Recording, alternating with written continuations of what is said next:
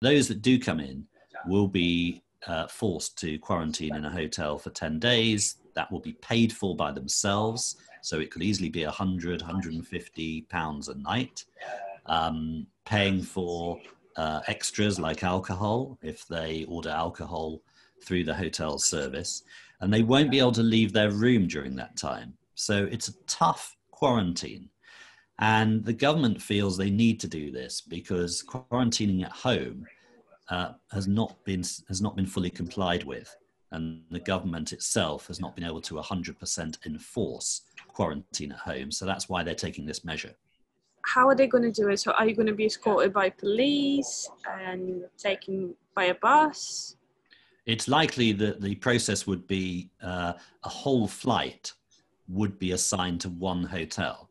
So, for example, if you came in on a flight from Rio de Janeiro, for example, then that whole flight would be taken by coach to a particular hotel. They'd be escorted, and then everybody would be put into that hotel. So there's less risk of transmission between people maybe staying in the hotel who've not come from a high-risk area and just happen to be self-isolating in the hotel anyway. So I think they're going to keep one flight to one hotel. Are there going to be any exceptions for people coming from those countries? I think there will still be some exceptions, notably military or medical related. But my sense is the government is going to beef up testing even more of anyone coming into the country. If you were in government, how would you have planned the travel quarantine? If I was in government, my strategy would be to put all my resources into world-class testing. So you would test everybody coming into the country. You would carry out quick, rapid lateral flow tests to get an initial test result. But you would also carry out a PCR test. So you get a thorough reading of the state of their health at that time. And you get results back within 48 hours. And you may introduce a short quarantine of 2 days or 3 days whilst they wait for those results. But for the vast majority of people, they're not infectious and they don't show any symptoms.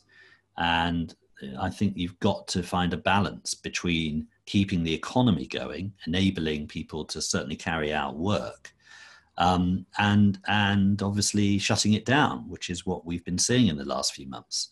The balance is important, but the solution is through testing of everybody coming into the UK. I don't think hotel quarantine is the answer. We're not like Australia. We're not like New Zealand. We're a very different country. We're highly interconnected. Hotel quarantine is certainly mentally very difficult to do for 10 days. Clearly, we need to stop new strains coming into the country. Clearly, we need to support the NHS and the fantastic job they're doing. But a balance does need to be found to enable some element of travel to continue for the longer term.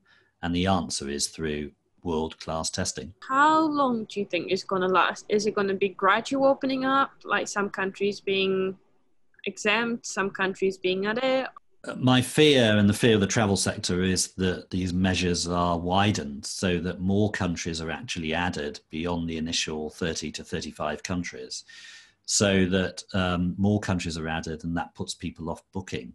So we need to see an end date to these measures. What's the roadmap out of this? What's the exit plan that the government has in mind? And crucially, what's the economic impact of the measures? Because sadly, they will cause job losses and they will cause some companies to collapse. So I hope that the Chancellor will be able to announce alongside these new measures plans to support jobs and the travel sector in a greater way. The travel sector can't be left just to flounder as these measures are introduced. So we need an exit plan. We need an end date. Ideally, we need the government to say these measures will be reviewed by the end of March and hopefully loosened. But what we wouldn't want to see is these measures stay in place for a year, as they have been in Australia.